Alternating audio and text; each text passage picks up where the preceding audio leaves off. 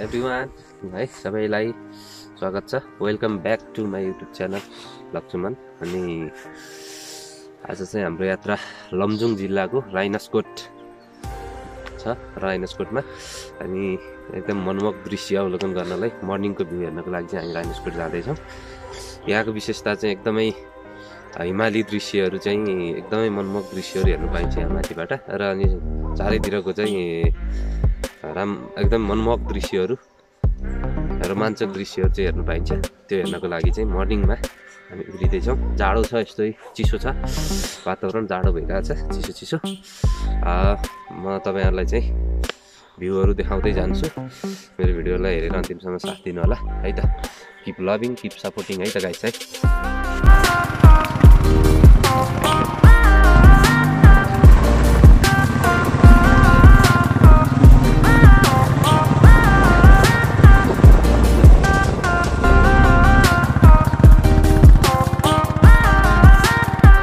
भइसकेको छ होइन। हामी यहाँ पाउनीबाट अगाडि बढिसकेका छौँ। अनि रमाइलो भइरहेछ, चिसो चिसो, जाडो जाडो।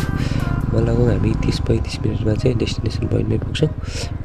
हामीलाई भिडियो साथ दिँदै रहनु होला है त। ओके।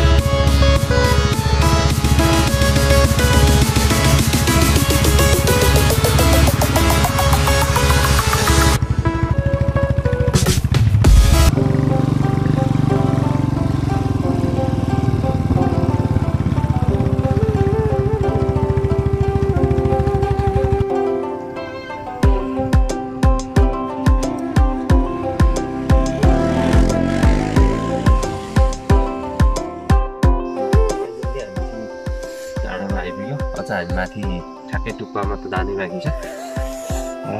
माथि र घाम लागिसकेछ, चिसो मौसम ठिकै छ है त। अब हामी अगाडि बढ्छौँ। सिँढीको बाटो छ अलिकति। Let's go.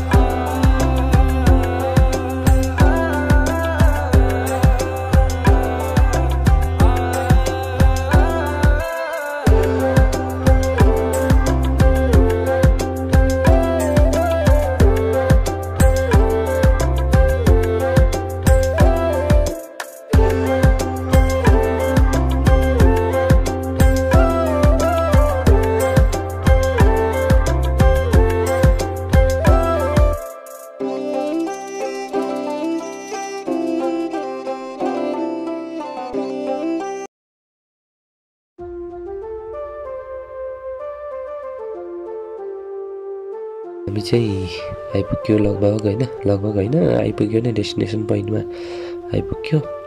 हामी चाहिँ अहिले लमजुङमा छौँ। यहाँबाट चाहिँ तनहुँको विभिन्न क्षेत्रहरू देखिन्छ अनि गोर्खाको पनि देखिन्छ। यहाँबाट रोमाञ्चक सिनहरू देखिएको छ। यो देखिएको ठाउँ तनहुँको र गोर्खाको छ।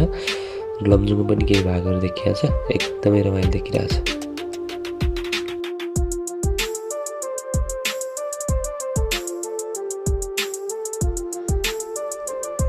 अगाडि देखिएको चाहिँ भ्यू टावर अनि एकदमै सुन्दर भ्यू देखिन्छ माथिबाट चाहिँ।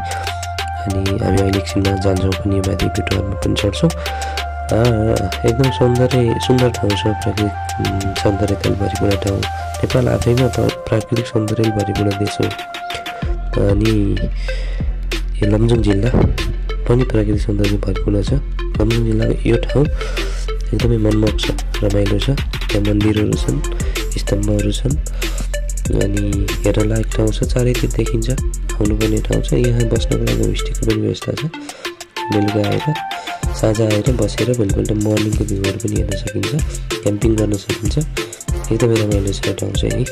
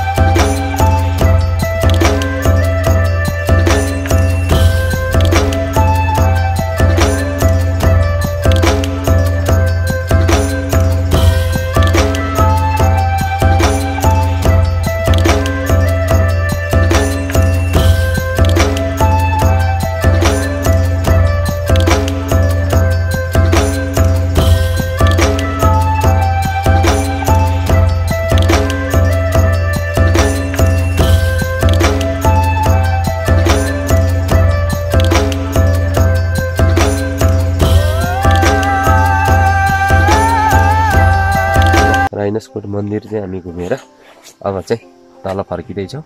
अब थोरै होमस्टेको भिडियो चाहिँ हामी हाल्छौँ। थोरै होमस्टे घुमेर चाहिँ हामी फर्किन्छौँ है। अगाडि बढ्दै गरौँ। यस्तै छ, रमाइलो छ ठाउँ, आउनुपर्ने ठाउँ चाहिँ छ। हेर्दाखेरि भ्यू हिमाललाई चाहिँ एकदम नजिकबाट हेर्न पाइन्छ। हेर्नु हिमाली दृश्य चाहिँ यस्तै छ, रमाइलो छ ठाउँ होइन। टाढा पनि छैन, लमजुङको पाउदी बजारबाट लगभग 20-21 किलोमिटर माथि मात्रै पर्छ। बाइकमा यात्राको कुरा गर्नुपर्दा चाहिँ त्यस्तै 30-35 मिनटमा चाहिँ हामी यहाँ माथि डाँडामै आइपुग्छौँ। यहाँ आइसकेपछि चाहिँ रमाइलो फिल चाहिँ हुन्छ, रमाइलो छ ठाउँ। हामी चाहिँ फर्किँदैछौँ है त।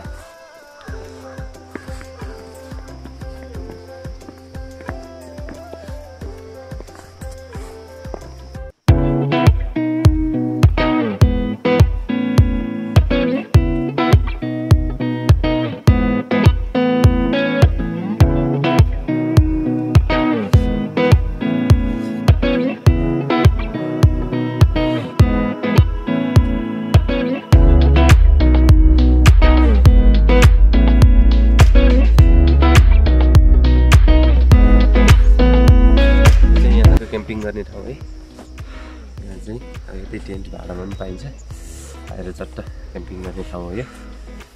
ठिक छ, क्याम्पिङ गर्ने खालको ठाउँसँग मनमोहक छ।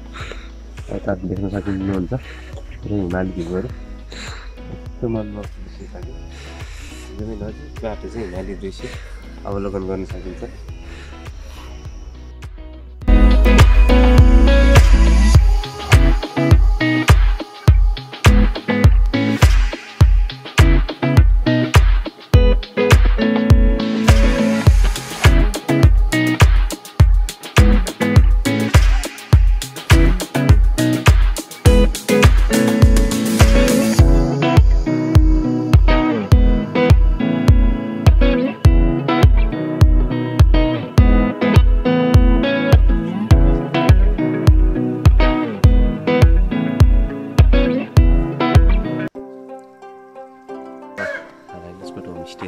भित्र छिरिरहेको छौँ होइन। हामी देखाउँछौँ यहाँको गतिविधिहरू। ल अगाडि जाउँ है त। यो चाहिँ राइनासकोट होमस्टे।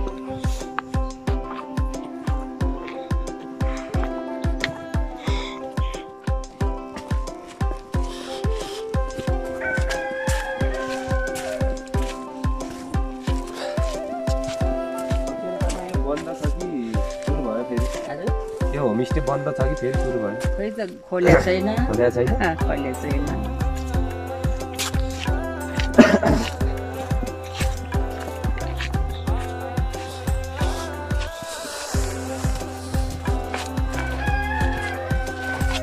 कोरोनाको कारणले गर्दा होमस्टेहरू चाहिँ बन्द रहेछ। अब पछि केही समयपछि खुल्छ होला सायद।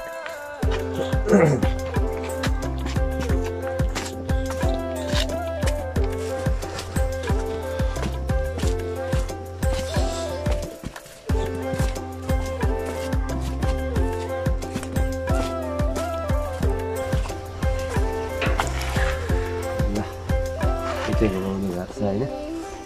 हाम्रो पुरानो शैलीको परम्परागत घुमाउनुमा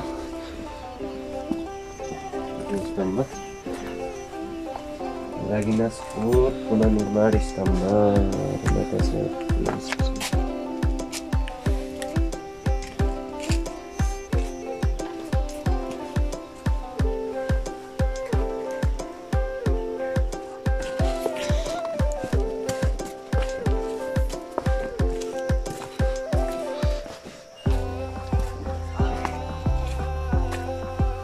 अहिले हाम्रो होमस्टे बन्द हो। कहिलेसम्म हो कि यो तपाईँको यो दिवाली पछि खुल्ने नै भन्ने कुरा त गरिसकेर अब के हुन्छ अहिले तत्काललाई चाहिँ भन्दा तत्काललाई बन्द समूह भएको हुनाले बन्द नै छ। एकजनाले विरोध निकालेपछि फेरि खराब हुन्छ भनेपछि अलिकति माहौल साम्य भएपछि केही महिनामा त्यस्तो कुरा गरेछ। अब दिवाली पछि होला। हुन्छ, हस्।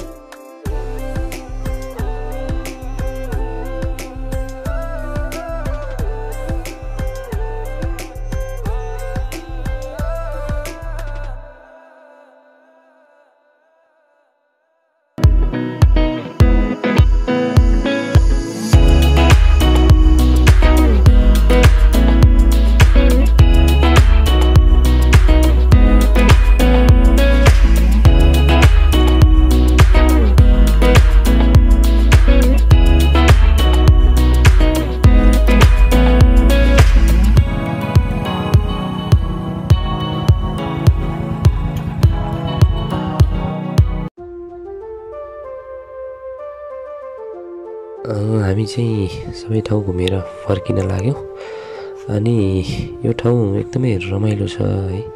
अनि यहाँ चाहिँ इभिनिङमा आएर बसेर होमस्टेको मजा लिई भोलिपल्ट बिहान चाहिँ मर्निङ भ्यू प्रकृतिसँगको मजा पनि लिन सकिन्छ। यो टाढा छैन, लमजुङको पाउँदै बजारबाट जम्मा 21-22 किलोमिटर को दूरीमा पर्छ र अनि यात्राको कुरा गर्नुपर्दा चाहिँ 30-35 मिनटको यात्रा हो, धेरै टाढा छैन। एकदमै रमाइलो ठाउँ छ, एकदमै रमाइलो लाग्यो यहाँ आएर। अनि होमस्टे बस्नको लागि चाहिँ यहाँ सम्पर्क गरेर पनि आउन सकिन्छ। सम्पर्क नम्बर चाहिँ हामीले भिडियोको तल राखिदिएका छौँ, टिप्नु होला, डिस्क्रिप्सनमा पनि हालिदिएका छौँ, त्यसमा पनि हेर्नु होला। अनि अहिले चाहिँ होमस्टे बन्द रहेछ, अहिले तत्कालको लागि चाहिँ अब लगभग तिहार पछाडि खुल्छ कि भन्ने कुरा रहेछ यहाँ समूहको। तिहार पछाडि आशा छ तिहार पछाडि खुल्छ पनि होला।